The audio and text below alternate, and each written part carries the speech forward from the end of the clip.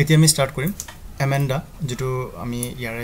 হেৰিখিনি পঢ়িলো যিখিনি আমাৰ পাঠ ভিত্তিক যিখিনি পদ্ধতি দিছিলে সেইখিনি পঢ়িলো এতিয়া আমি ইয়াৰ যেটো কোৱেশ্চন আৰু আনসাৰ পাঠ ভিত্তিক যিখিনি প্ৰশ্ন দিছে তাৰ উত্তৰখিনি আমি আলোচনা কৰিম লগতে মেট্ৰিকত আহা বা এইচএসএলসিত আহা যিবিলাক প্ৰশ্ন আছে বা তেনেকুৱা কিছুমান ইম্পৰ্টেন্ট প্ৰশ্ন আমি এই চেপ্টাৰটোত আলোচনা কৰিম সো আগবাঢ়িছো How old do you think Amanda is? Amanda কিমান বয়সৰ বুলি সুধিছে কিমান বয়সৰ হেতু কথা সুধিছে How do you know this? আৰু এই কথাটো তুমি কেনেকৈ গম পাবা যে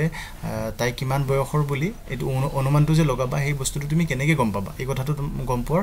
যেটো সোৰ্স যেটো তোমাৰ কবিতাত যিখিনি কথা কৈছে সেই কথাখিনি ইয়াত কব দিছে From the activities, it seems that Amanda is a small girl. Amanda যেনেকুৱা আমি কবিতাটো যিখিনি পালো যে Amanda কেনেকুৱা কাম কৰিছে তাইৰ মাকে বহুত কিবা কিবি কৈছে কিন্তু তাইৰ কোনো ধৰণৰ একো মনোযোগ নাই সেই কথাৰ ওপৰত আনকি তাই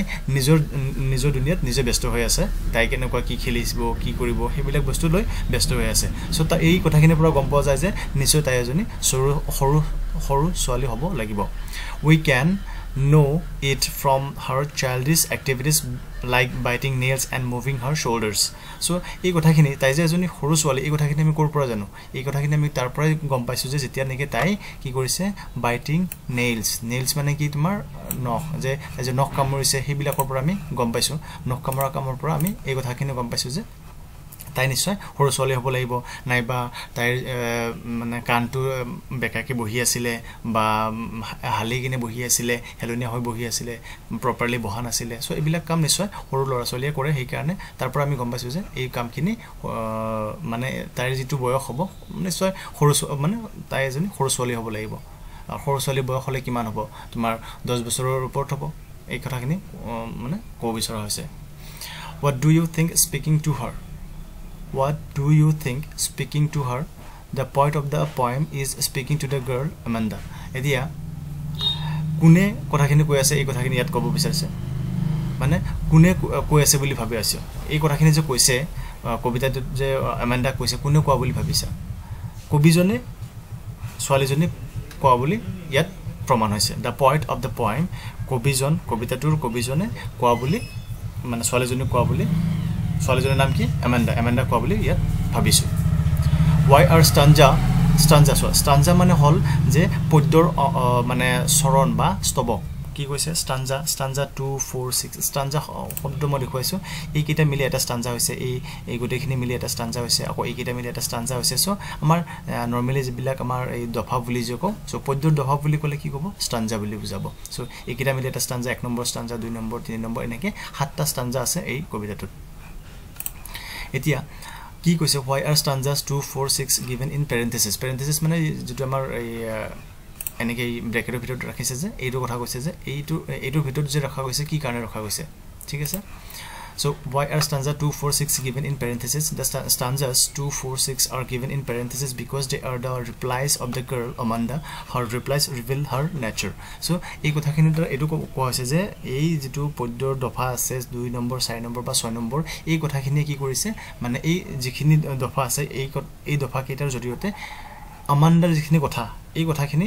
ৰিপ্লাই আছে মানে কবিজনৰ প্ৰশ্নৰ উত্তৰত তাইৰ মনৰ ভাৱখিনি ব্যক্ত কৰিছে কিহৰ জৰিয়তে এই 2 নম্বৰ 4 নম্বৰ আৰু 6 নম্বৰ দফাৰ জৰিয়তে আৰু এই দফা কেইটাৰ জৰিয়তে কি কৰিছে Amanda এই ছোৱালীজনীৰ কি কৰিছে তাই কেনেকুৱা বিচাৰে কি বিচাৰে কেনেকুৱা প্ৰকৃতিৰ ছোৱালী হয় এই কথাটো ব্যক্ত কৰিছে এই তিনিটা স্তবকৰ দ্বাৰা বা দফাৰ দ্বাৰা Who is the speaker in stanza 2 4 and 6 যে এই 2 4 আৰু 6 নম্বৰ যেটো দফা আছে ইয়াৰে বক্তা কোন হয় ইয়াৰে বক্তা আমি জানো যে the speaker in stanza 2 4 6 is the small girl Amanda মানে হি সৰু ছোৱালীজনী Amanda Do you think this speaker is listening to the speaker in the stanza 1 3 5 and 7 এতিয়া কথা হল যে Do you think this speaker is listening মানে এই যে কি কৈছে যিজনে মানে কৈ আছে তোমাৰ এই 2 4 আৰু 6 টা মানে কোন হয় এটো কোন হয় 2 4 আৰু 6 এটো হ'ব তোমাৰ Amanda এই Amanda যেখিনি কথা কৈ আছে is listening to the speaker in the stanzas 1 3 and 5 the speaker in the stanza 2 4 6 is small girl Amanda it seems that she is not listening to the speaker in the stanza 1 3 and 5 মানে যে এই 2 4 6 থকা যিজন speaker হয় এই speaker জনে আনজন speaker কোন হয় যিজন কবি মানে ছোৱালীজনীৰ মাক যে 1 3 5 and 7 এই কেইটা যিজন বক্তা আছে এই বক্তাৰ কথাটো নাই শুনা নাই কাৰণ তাই নিজে নিজৰ দুনিয়াত মগ্ন হৈ আছে তাই নিজে ভাবি আছে সেই কাৰণে মানে ইয়াৰ পৰা গম পোৱা গৈছে যে তাইৰ মাক বা এই কবিজনৰ প্ৰতি কোনো ধৰণৰ তাইৰ গুৰুত্ব নাছিলে এতিয়া what could Amanda do if she were a mermaid যে তাই যদি এজনী জলপৰী হল হয় কি কৰিলে হয় if Amanda were a mermaid she could live a blissful life in the sea the Amanda ভাবিছে যে যদি মই এজনী mermaid মানে জলপৰী মই মোৰ এই ভিডিও লেকচাৰ দেখুৱাইছো ইয়াৰ আগৰ ক্লাছত যে mermaid কেনেকুৱা হয় কি হয় জলপৰী সো তাই যদি জলপৰী হল হয় তাই একদম শান্তিৰে লাইফটো কটাব পাৰিলে শান্তিৰে ঘুৰি ফুৰিব পানীত মানে ঘুৰি ফুৰি থাকিব পাৰিলে হয় সেই কথাটো Amanda ভাবিছে যে যদি মই জলপৰী হল হয় মই শান্তিৰে আনন্দৰে ঘুৰি ফুৰি থাকিব পাৰিলে হয় is Amanda an orphan why does she say so Amanda মানে মাক বাপেক নোহোৱা হয় নেকি মানে তাৰ আমান্দাৰ ফাদাৰ মাদাৰ আছে নে নাই এই কথাটো সুধিছে আৰু যদি why does she say so আৰু তাই কি কাৰণে এনেকৈ কৈছে আমান্ডা এই কথাখিনি কোৱাৰ তাৎপৰ্য কি no in fact Amanda is not an orphan Amanda তেনেকুৱা orphan নহয় orphan শব্দৰ অৰ্থ হ'ল মাক বাপেক নোহোৱা she says so because তাই এইকাৰ এনেকুৱা কৈছে কাৰণ she was wandering like an orphan in the street so তাই মানে ভাবি আছিল তাই মানে চিন্তা কৰি আছিল যে যেন তাই অকলহৰে ৰাস্তাত ঘুৰি ফুৰি আছে কাৰণ তাই কি কৰিছিল এটা মুক্ত জীৱন বিচাৰিছিল তাই কোনো ধৰণৰ বাধা নোহোৱা এটা জীৱন বিচাৰিছিল সেই কাৰণে তাই তেনেকুৱা ভাবিছিল যে মই মাক বাপেক নোহোৱা বা মই এজন অৰফেন আৰু যিজনে নেকি ৰাস্তাত অনাই বনাই নিজৰ ইচ্ছামতে ঘুৰি ফুৰিব পাৰিছো এই কথাখিনি অমান্দাই ভাবিছে Do you know the story of Rapunzel Why does she want to be Rapunzel? So Rapunzel eta cinema ei kahinitor upor eta sorry ei choritor upor eta cinema ase Yes Rapunzel was a fairy with golden hair je eta tar ki asile mane khonali rongor ki asile chuli asile She lived in a tower ta eta ottalikat bash korisile Amanda wished to live a peaceful and free life like Rapunzel so Rapunzel ki korisile eta building ei okho otalika eta asile aru jot neki ta okole asile aru ejoni mane ki koisile burhi কি কয় জাদুগৰনী আছিল ঠিক আছে এটো cinema যদি কোনোবা দেখিছে গম পাব সো তাত তাই অকলে থাকিব বিচাৰিছিল তাইৰ চুলি কছাৰৰ জৰিয়তে এই যিজনী বুঢ়ী আছিল তাই তললৈ গৈছিল আৰু ওপৰলৈ আহিছিল আৰু ৰেপুঞ্জলে ভাবিছিল যে মানে আমান্দাই ৰেপুঞ্জলৰ চৰিত্ৰত গৈ ভাবিছিল যে মই হলে কি কৰিলো হয় চুলি কছাৰৰ তললৈ মানে নমাই নিদিলো হয় যেতিয়া বুঢ়ীজনী যাতে আকৌ ওপৰলৈ উঠি আহিব নোৱাৰে ঠিক আছে তো এইখিনি আছিল ৰেপুঞ্জলৰ কাহিনী What does the girl yearn for what does this poem tell you about Amanda the small girl named Amanda yearns for living a life full of liberty and enjoyment then tai ki akha korise ki humoniya karise tai kyo dukh kyo korise yearns mane yat kyo korise tai kyo afsos korise ki ba kyo dukh korise ei kotha bujwa hoise the small girl named Amanda yearns for living a life full of liberty and enjoyment liberty aru enjoyment ro mane hol je স্বাধীনতা আৰু মানে আনন্দতা মানে যাতে তাই নিজৰ ইচ্ছা মতে ঘুৰি ফুৰিব পাৰে নিজৰ ইচ্ছা মতে তাই এনজয় কৰিব পাৰে এই কথাটো তাই বিচাৰিছিল এই কথাখিনিৰ বিষয়ে তাই কি কৰিছিল দুখ প্ৰকাশ কৰিছিল she does not like to be interrogated by others so তাই কি কৰিছে বেলেগৰ দ্বাৰা যাতে মানে কোনো ধৰণৰ প্ৰশ্ন সন্মুখীন নহয় যে বেলেগে যাতে তাই কোনো ধৰণৰ প্ৰশ্ন নকৰে interrogated মানে প্ৰশ্ন কৰা so তাই যাতে বেলেগৰ দ্বাৰা কোনো ধৰণৰ প্ৰশ্নৰ সন্মুখীন নহয় এই কথাটো তাই বিচাৰিছিল It important নহয় এটো এনে কোনোবাই পঢ়লে পঢ়িব পাৰবা এট the last stanza মানে last দফাটো পঢ়িব দিছে do you think Amanda is sulking and is moody যে Amanda মনটো বেয়া হৈছিল আৰু তাই অতি কম সময়তে তাই মনটো বেয়া হৈ যায় বুলি এই কথাটো প্ৰমাণ কৰে নেকি মানে তুমি এটো ভাবা নেকি the last stanza shows that Amanda is moody and not sulky যে কৈছিল যে তাই কি কৈছিল যে তাই মনটো বেয়া হৈ গৈছিল আৰু not sulky মানে হল তোমাৰ কি as a upset wa she bears a mind of her own and she seems to be completely indifferent to the advice of others so tai ki koise je tai nijor ichhamate nije cholibo bisare aru tai completely eta mane ki hoy different herit nijor upodeho thakibo bisare so etu himan important noy etu mane edile hobo এতিয়া additionally কিছুমান question আৰু answer আছে what does Amanda believe about silence and freedom Amanda believes that silence is golden and freedom is sweet এটো আহিব পাৰে যে Amanda silence আৰু freedom কি বুলি ভাবে silence of golden আৰু freedom of sweet বুলি ভাবে ঠিক আছে এটো আলোচনা কৰিছো মই কবিতাত পঢ়া সময়ত what does the poet advise Amanda poet মানে কবিয়ে Amanda কি উপদেশ দিছিলে the poet authoritatively advises the little girl Amanda neither to bite her nails যে কি কৰিছিলে যে এটা আদেশপূৰ্ণ ভাবে কবিজনে Amanda কৈছিলে যে তুমি তোমাৰ নখ কামৰ নাথাকিবা nor to bend her shoulders না কি মানে তাইৰ কানটোক বা শোল্ডাৰক বেকা কৰি বহিব দিছিলে মানে হেতু মানা কৰিছিলে যে তেনেকে নবহিবা he advised her more to sit straight তা কি কৰিছিলে তাৰ বিপৰীতে তাই straight hoy sidha hoy bohibo disile to do her homework tair kam koribo disile and to clean her room aru tai room saf koribo disile and not to chew chocolate aru tai chocolate khabo mana korisile ki karone mana korisile chocolate khabo karon jate chocolate khale pimple hobo pare karon pimple hole ako hetu tair karone beya hobo he karone ki koisile je chocolate khabo na lage How did Amanda describe her life as an orphan? যে যদি তাই মানে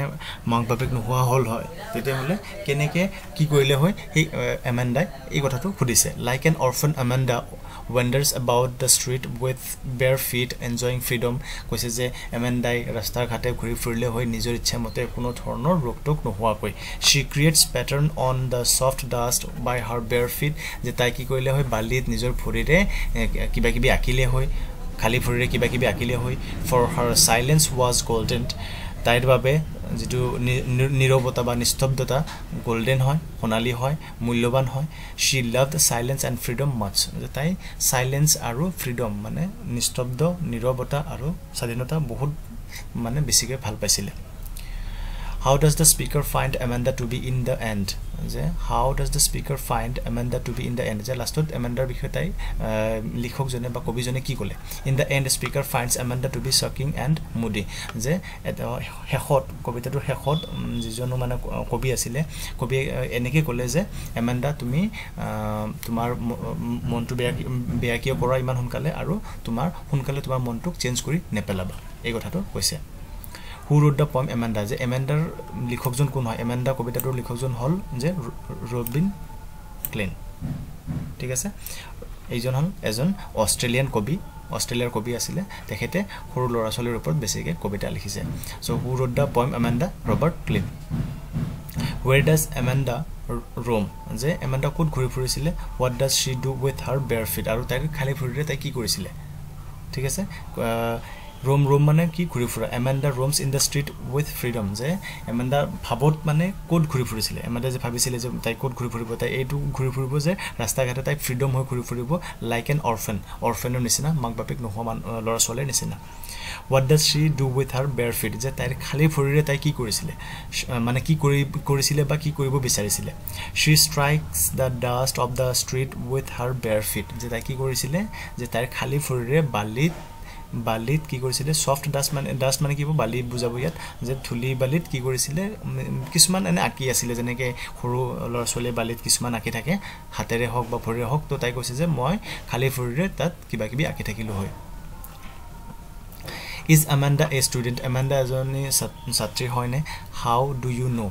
তো যদি হয় তুমি কেনেকৈ জানা এই কথাটো কৈছে কাৰণ নিশ্চয় হয় কাৰণ তাই হোমৱৰ্ক কৰিব দিছিলে পঢ়া পাতিবিলাক হোমৱৰ্ক কৰিব দিছিলে Yes Amanda is a student হয় নিশ্চয়কৈ Amanda এজনী ছাত্ৰী হয় We can know this from the fact that her guardian asks her whether she has completed her homework যে এই কথাখিনি পৰা আমি গম পাও যেতিয়া নেকি তাইৰ অভিভাৱক গাৰ্জেনে সুধিছিলে যে তুমি তোমাৰ হোমৱৰ্ক কৰিলা নে সো এই হোমৱৰ্ক কৰিলা মানে সুধিছে যেতিয়া নিশ্চয় তাই ছাত্ৰী হ'ব লাগিব স্কুলৰ পৰা নিশ্চয় কিবা হোমৱৰ্ক দিছে সেই কামটো কৰিব লাগে তাই এই কথাটো কবিজনে Amanda কৈছে সো এই কথাখিনিৰ পৰা আমি এইটো গম পাও যে Amanda এজনী ছাত্ৰী আছিল How old do you think Amanda is? যে তুমি এই কবিতাটোৰ পৰা কেনেকৈ গম পাব পাৰা যে Amanda কিমান বয়সৰ আছিল এক্স্যাক্টলি যদি অলপ কব দিয়ে যে কিমান বয়সৰ আছিল কোৱা তেতিয়াহলে তুমি কিমান বুলি কবা How do you know this? আৰু এই তুমি যে যিমানে নকোৱা কিয় 14 বছৰ কোৱা 15 বছৰ কোৱা তাই তুমি এই বস্তুটো প্ৰমাণ কেনেকৈ কৰিবা যে তাই ইমান বছৰ হ'ব So Amanda is 12 or 13 years old, we can know this from the fact that she is affected with acne on her face. Acne occur usually when a girl or boy is about 12 or 13. So কি কৈছে যে এই কবিতাটোৰ পৰা আমি এখিনি কথা গম পালো যে এমেন্ডা মোটামুটি তোমাৰ 12 পৰা 13 বছৰ বয়সৰ আছিল আৰু এই যে 12 পৰা 13 বছৰ বয়স বুলি যে কোৱা হৈছে বা আমি যে কলো ইয়াৰ মূল কাৰণ বা ইয়াৰ প্ৰমাণটো হল যে যেতিয়া কবিজনে কৈছে যে তুমি চকলেট নাখাবা তোমাৰ মুখত কি ওলাব খালমন ওলাব বা গুটি ওলাব সো এই কথাখিনি কেতিয়া হয় মোটামুটি যেতিয়া তোমাৰ এজনী ছোৱালী বা ল'ৰা 12 পৰা 13 বছৰ হয় সেই বয়সতে এই তোমাৰ খালমন বা তেনেকুৱা ধৰণৰ গুটি বা তেনেকুৱা ধৰণৰ বিষ গুটি ওলোৱা আৰম্ভ হয় সো এইখিনি বস্তুৰ পৰা আমি গম পাব পাৰো যে এমেন্ডা যিজনী ছোৱালী আছিল তাই নিশ্চয় 12 পৰা 13 বছৰ বয়স আছিল কিন্তু তুমি ডাইৰেক্টলি ক'ব নোৱাৰা যে এটো 12 বছৰ হয় বা 13 বছৰ হয় সো যেহেতু ইয়াত কোনো ধৰণৰ তেনেকুৱা আমাক কৈ দিয়া নাই যে কিমান বছৰ হয় সো আমি এটা অনুমান লগাইছো যে 12 পৰা 13 বছৰ হে হ'ব যেহেতু তেনেকুৱা সময়তে একনি আহা স্টাৰ্ট হয় how do we know that Amanda was teenager so এই একই কথা এই কোশ্চেনটোকে আমি যদি এনেকৈ আহিব পাৰে সেম আনসাৰটো মোটামুটি তোমাৰ সেমে হ'ব কাৰণ যে একই কথাখিনিকে সুধিছে যে তুমি কেনেকৈ গম পাবা যে ছোৱালীজনী যে তোমাৰ 13 বছৰৰ পৰা কি হয় 19 বছৰৰ ভিতৰত হয় সেই কথাটো তুমি কেনেকৈ জানা টিনেজাৰ মানে 13 14 15 16 17 18 আৰু 19 এই বয়সৰ ভিতৰৰ ছোৱালী হলে তাক কি বুলি ক'ব teenager Amanda was a teenager. We can know this from the fact that she was affected with acne, which usually occurs to a boy or girl around 12 to 13 years. So, he kotha kini ke ekhini yat jikhini kollo he kini kotha ke yak hoise je 12 পৰা 13 বছৰ বয়সত acne aha start হৈ যায় আৰু হেহে আমি ক'ব পাৰো যে Amanda নিশ্চয়কৈ 12 পৰা 13 বছৰ হ'ব লাগে সো এখিনি আছিল আমাৰ কোশ্চেন আৰু আনসাৰ এমেন্ডা পদ্ধতিৰ পৰা সো ইয়াত মেট্ৰিকত অহা কোশ্চেন কিছুমান আমি আলোচনা কৰিছো সো আশা কৰিছো গোটেইখিনি তোমালোকে বুজি পাইছা সো ধন্যবাদ সবলৈ